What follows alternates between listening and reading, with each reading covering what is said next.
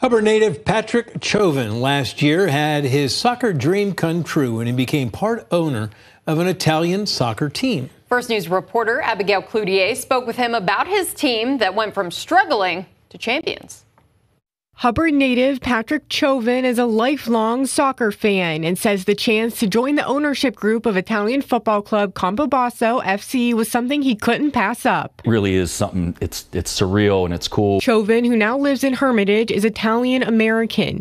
He says he first fell in love with the sport the same year he connected with family in Italy for the first time. The World Cup was here in America, and that actually bringing everything kind of full circle. And what else makes this so cool is it's such a tie to my ancestry. Chovan was looking at other investments when he hit it off with members of North 6 Group, which purchased Campobasso FC last September. The club was basically being disbanded, which would have been just so detrimental to obviously not only just the football club, but for the town and the region of Campobasso and Molise. He tells me the group had just a week to put together a team and the club was at risk of not competing at all. But like a story straight out of a movie, the club went from disarray to winning its championship and was promoted to Serie D. Chovan got to fly to Campobasso to see the final match. For us to win the league under those circumstances was just really incredible.